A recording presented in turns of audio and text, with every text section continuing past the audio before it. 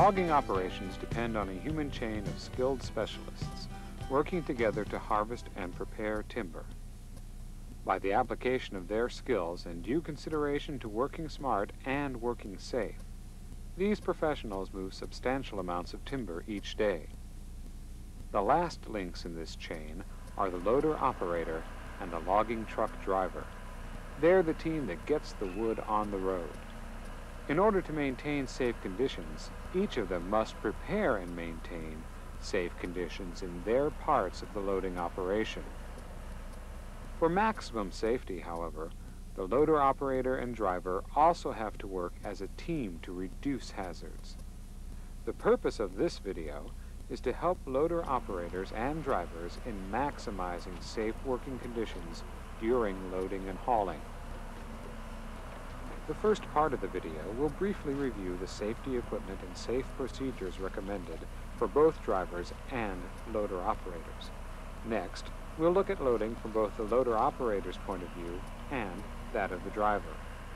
The final section of the tape will discuss safety during hauling.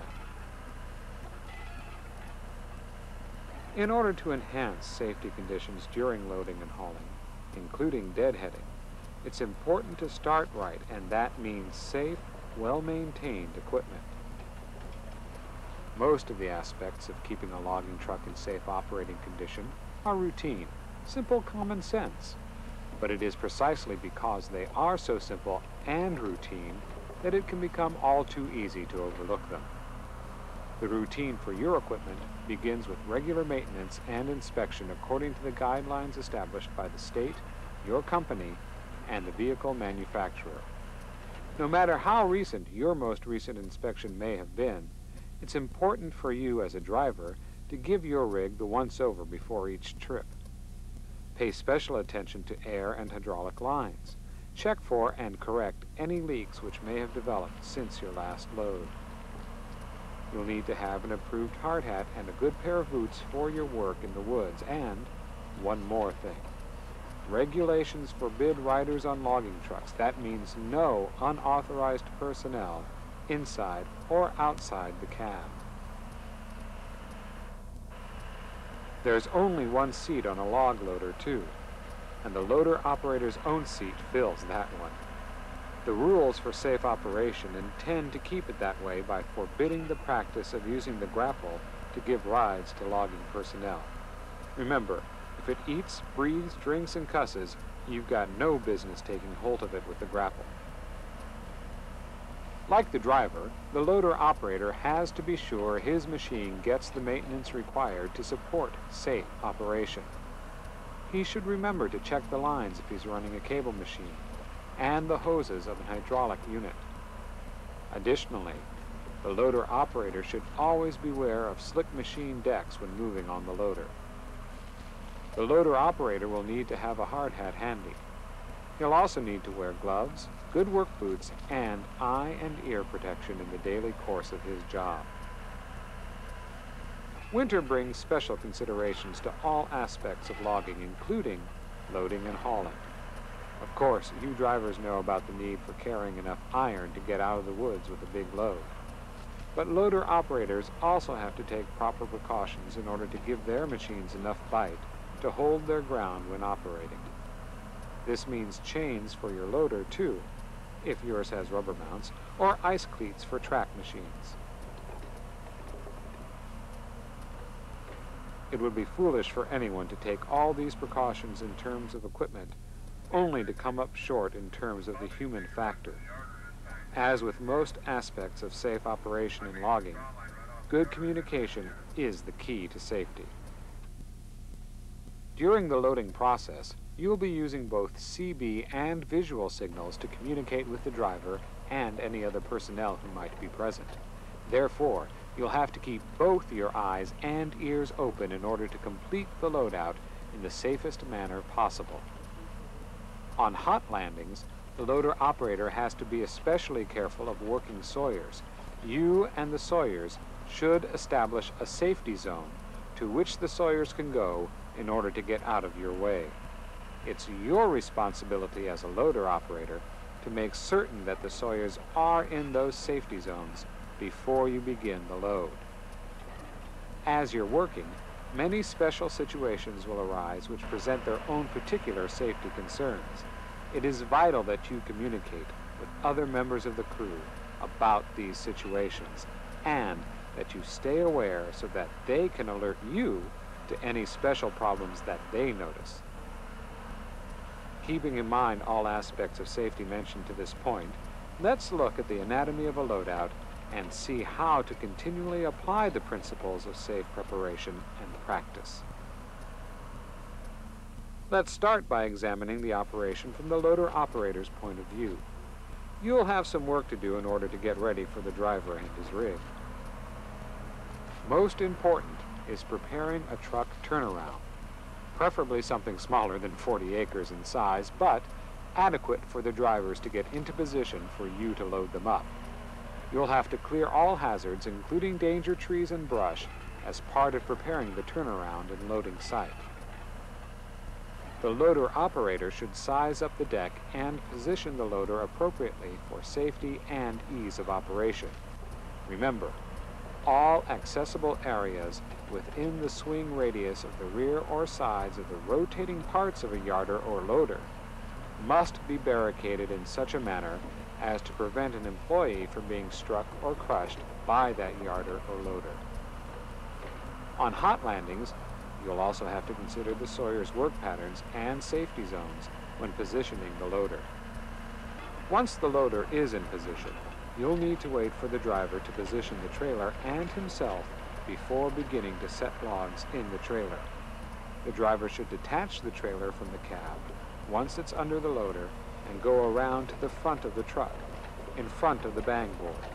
He'll stay there until you signal him to come out. When you're ready to load logs, the first thing to remember is to always choose sound bunk logs in order to provide a firm foundation for the rest of the load. You will also need to choose bunk and stake logs that are long enough to stay secure on both bunks if slippage occurs during transit. As you load, watch for movement of logs in the deck and take the appropriate steps to protect your machine, yourself, and the driver. One term which has come into use in the logging industry is zero energy position. It involves ensuring that logs are in a stable, rested position. The loader operator has the responsibility to see to it that logs reach a zero energy position when loading, sorting, and decking above the road. Not only does a loader operator need to know how to put logs in a zero energy position, he needs to know how to make certain they'll stay in that position during loading. It may seem too obvious to mention, but a log moving in the grapple is not in a zero energy position. Every loader operator should know better than to swing a log over anyone's head. He or she should also know that it's bad practice to chuck coal over the hillside if there's any chance that workers might be present. As you come across any shorties while sorting, you'll need to plan on double-ending them well down in the load, not on the face. Remember to use only singles on top for safe wrapping, transport, and unloading at the mill. As you work, the driver will be watching the truck's built-in scale. Be ready for him to signal you when the truck is full. In turn, he'll be watching and listening for you to signal him to work on a log or to add stake extensions. Remember to be certain all logs are in a zero energy position before signaling the driver to come forward. You should also communicate warnings to the driver concerning any potential rollers in the load.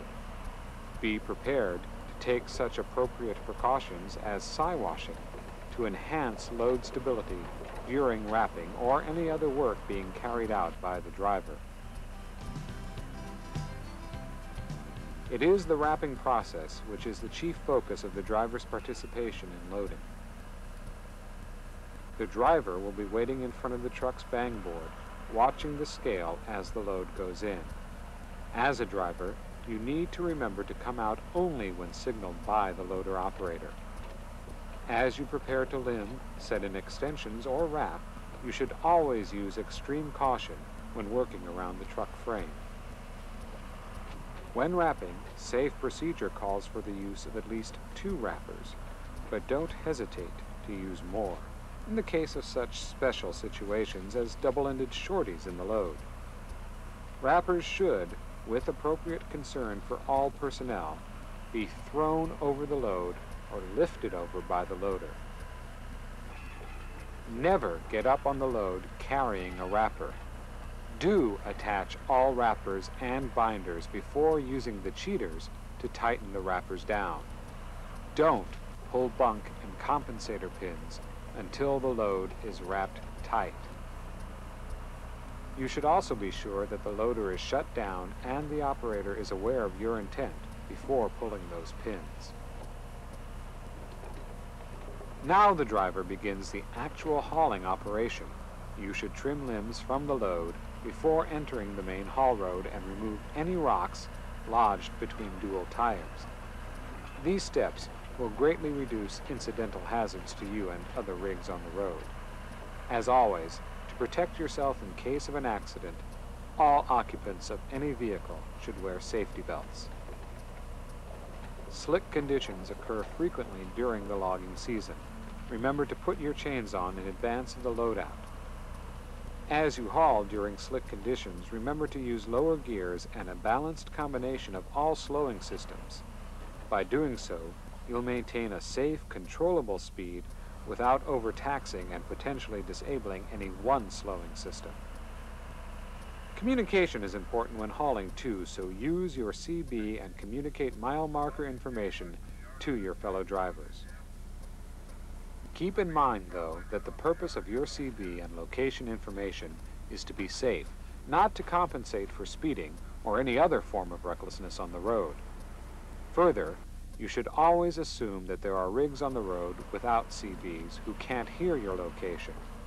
Be prepared to meet these rigs at any time, but not head-on. By following safe procedures, you'll eventually reach the public highway where the need for playing it safe becomes even more important. Drive at a controllable speed and drive extra defensively. Logging trucks take just a bit more time and distance to stop than passenger cars. The etiquette of the road gives the right-of-way to loaded rigs, so be prepared to give it to them if you're deadheading. And be sure to pull far enough out of the way for safe passing. Finally, don't let fatigue catch up with you. Pulling over for a 10-minute nap can make the difference between reaching the mill safely and waking up in the river, if you wake up. This video has demonstrated safe procedures for drivers and loader operators in the logging industry. We've seen the importance of maintenance for both trucks and loaders, as well as the proper equipment for both the driver and the loader operator. The loader operator has seen the importance of properly preparing the area and positioning his machine for loading. We've looked at safe procedures for the loader operator, driver, and other personnel during loading. The driver has been able to see from this video how to take precautions for his own safety and that of others during the loading and wrapping process, and how to safely navigate his load to its destination. All these safety procedures have 2 common elements. The first is establishing safety zones and being in them. This principle applies to the sawyers in their safety zones, the driver in front of the bang board, and the loader operator in the cab of his machine.